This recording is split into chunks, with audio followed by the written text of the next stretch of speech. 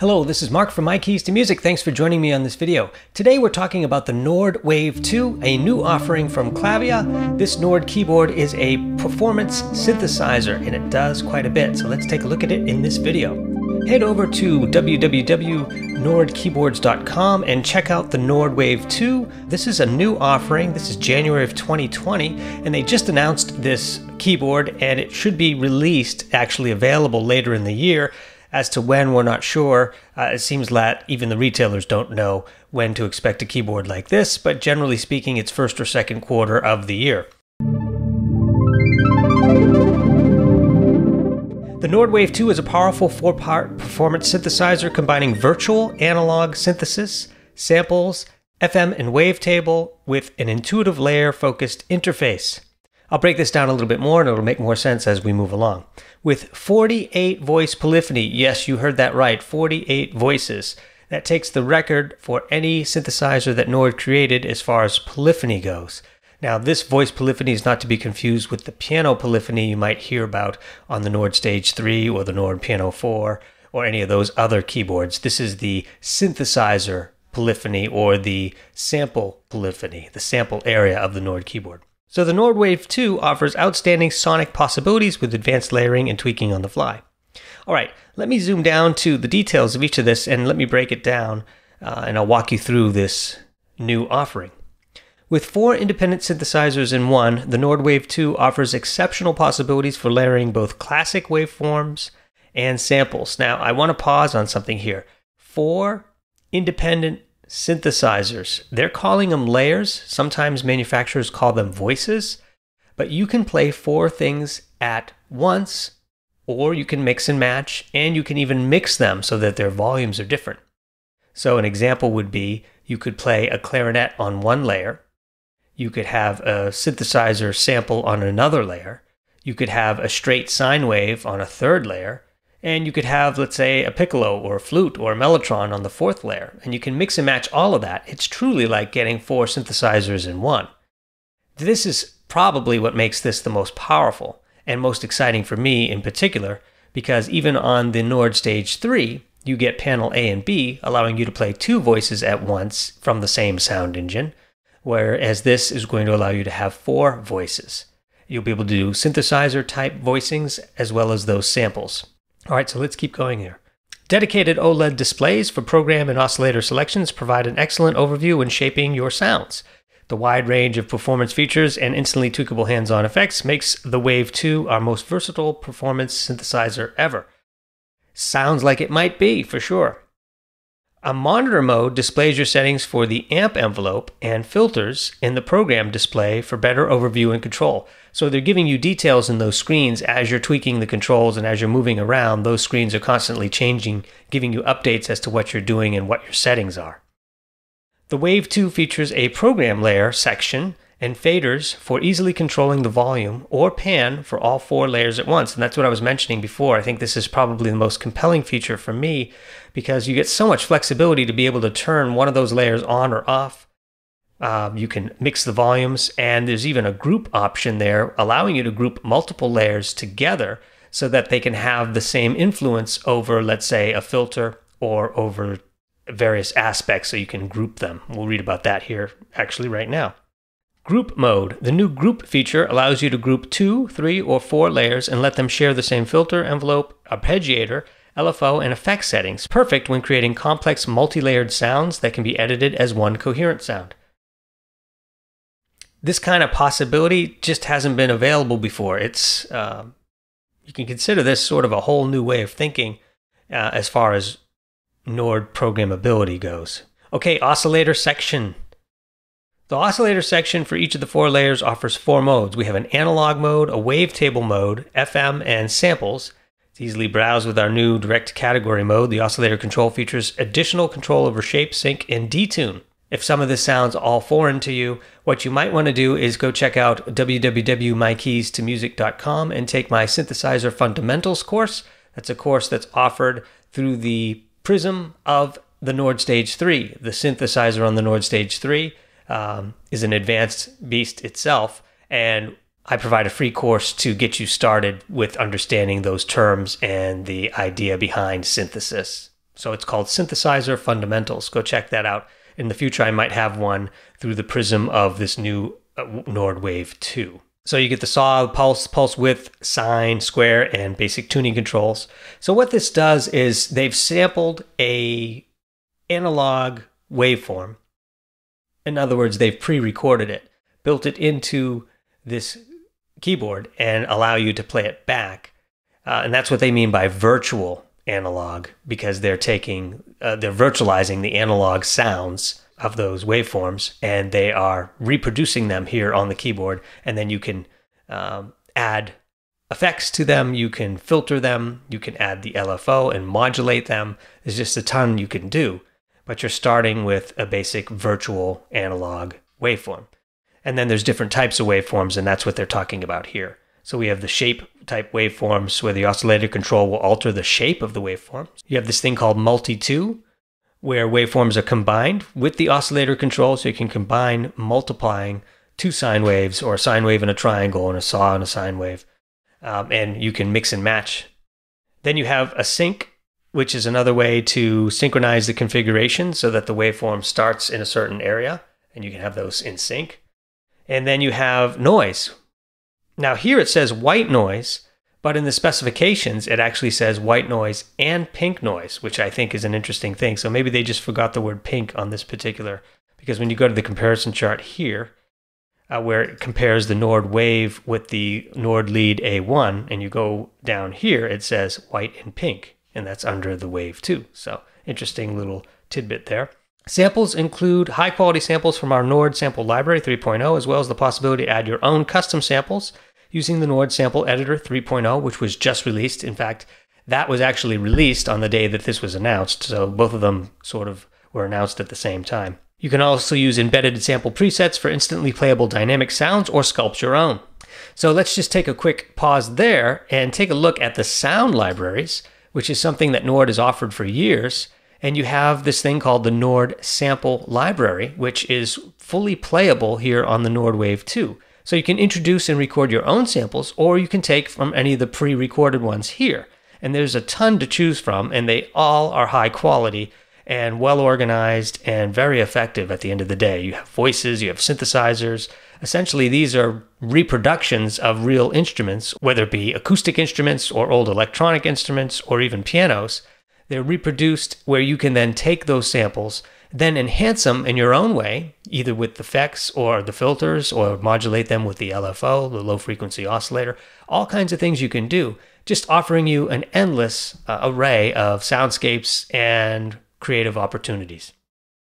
All right, let's keep going on this. We talked about wavetable type waveforms and FM type configurations. So you'll get a lot of keyboards out there that are specialized in one of these types of sound generation.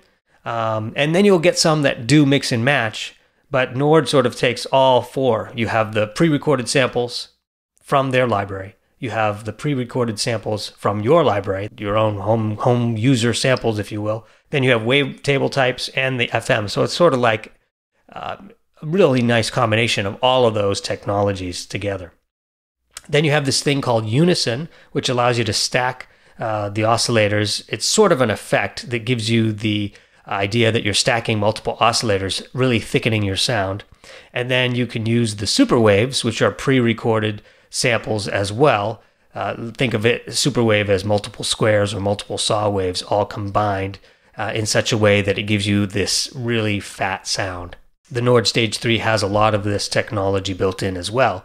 And if you watch any of my videos, I have a whole playlist of learning the synth on the Stage 3. And if you go through that, you'll understand just about everything I'm talking about here, because I covered all in that series on YouTube, as well as mykeystomusic.com, where I have a pro course if you're interested in learning more about your Nord Stage 3 or your Nord Electro 6. And soon, when I get my hands on it, the Nord Wave 2, there'll be a course on that for sure. Absolutely for sure. And then we have the filter section. There's the traditional classic 12 and 24 dB low pass, high pass, and high pass and low pass filter, band pass filter, etc., etc. They also have the mini Moog filter as well. And this thing is particularly exciting. They have a full-blown ADSR, which is called a 4-pole envelope generator, if you will. And Here we have the attack, the decay, the sustain, and the release all as separate knobs, providing you with maximum flexibility or near maximum flexibility over your envelope. This would have to do with the volume, so that's the amp envelope. What you hear over time as you push a key and hold a key and let go of a key, that's what the envelope dictates. And you get 4 knobs for that. Traditionally, Nord provided 2 or 3 knobs for that same effort, and there's a little less flexibility when you have less knobs. So having 4 knobs is better and more traditional, what you'd consider more traditional synthesis, to have a 4-pole envelope generator happening there. So that works for the filter as well as the amp envelope. And then you have morphing. There's a wide variety of morph options. Let me show you a picture of the morph. You can morph your velocity, basically how hard you strike the notes. Then you have the wheel. So that wheel, what you want that wheel to do, whether it affects the filter or the LFO rate, let's say. You have the pedal, so a control pedal can be morphed, as well as the aftertouch, which is how hard you push while holding the notes. As you hold the notes and you push down, that's aftertouch. So they have an advanced polyphonic arpeggiator with gate. So not only can you mix and match your arpeggiator patterns, instead of it being a repetitive pattern with a single pattern, these are patterns that are a little bit more complex. So they call this the poly mode, is a polyphonic arpeggiator that will retrig all held keys, either straight or patterned, featuring different inversions for exciting harmonic variations. So I'm very anxious to see and hear what that sounds like. They have a gate mode, which chops your sound into a rhythmic pattern with adjustable depth. There's a lot of modern music today that's being played through gates, and gate will provide a rhythmic pattern to your sound. And this gate mode will be a nice added feature, so I'm anxious to see what that's all about. We have a master clock, which allows you to sync your LFO, your arpeggiator with the various effects. That's pretty traditional. There's a master clock on the Nord Stage 3 as well. Tap tempo, so you tap the tempo along with the music, and it'll synchronize it that way.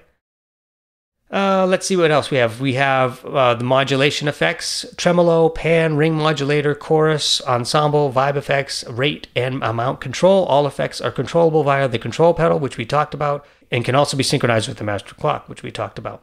Now, what we didn't talk about is the fact that each one of these effects, or the group of effects that were just mentioned here, are adjustable per layer.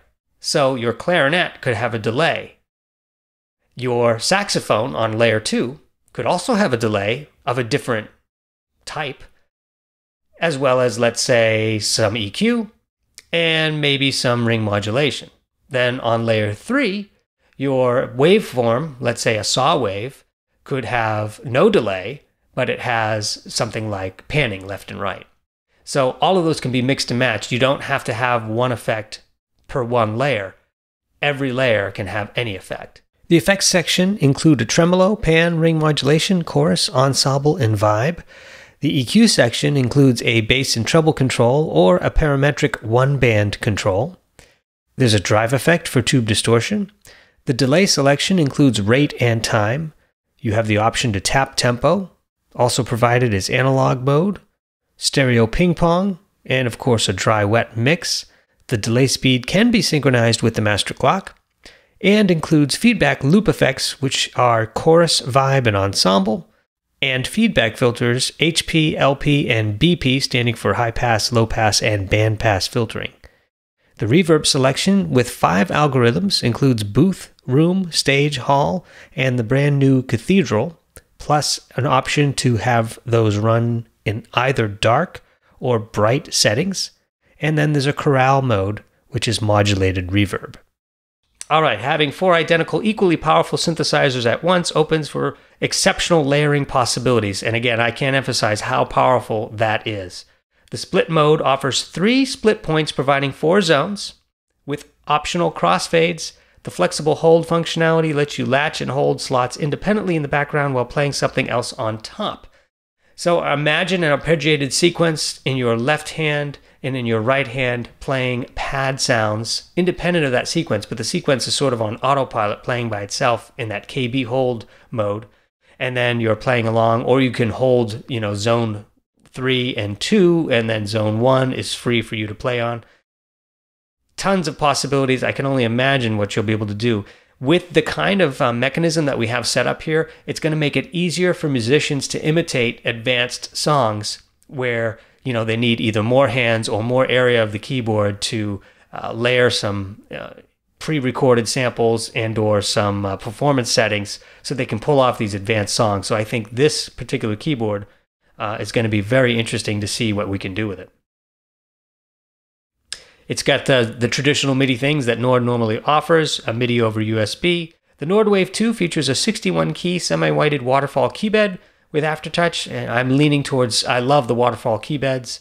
You can play very quickly on them, and if you grew up with synthesizers most of your life, then you'll appreciate the semi-weighted waterfall keyboard. Just love that keyboard. So if you want to learn more, what I recommend is you can read through this, you can look at the pictures, and of course watch the videos.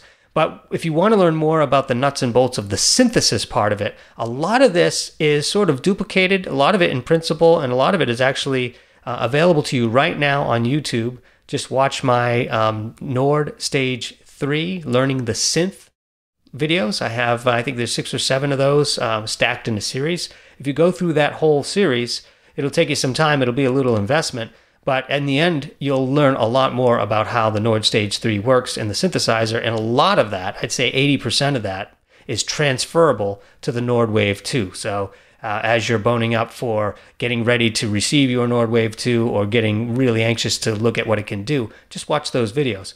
You can also consider looking at videos that I provide or courses that I provide on mykeystomusic.com. That's the Nord Wave 2. I'll have a lot more to come. As soon as I get my hands on my own, I'll be heading to the NAMM show in 2020 here, excuse me, in a couple days. I'm a big fan of the Nord products, and this one I'm probably the most excited about. The Stage 3 is also an exciting keyboard. Actually, the Electro 6 has been great as well. But this Nord Wave 2 I'm particularly excited about because so much of what I do is to try to duplicate sounds from famous songs or just interesting soundscapes. And I think that's made easier when you have 4 voices.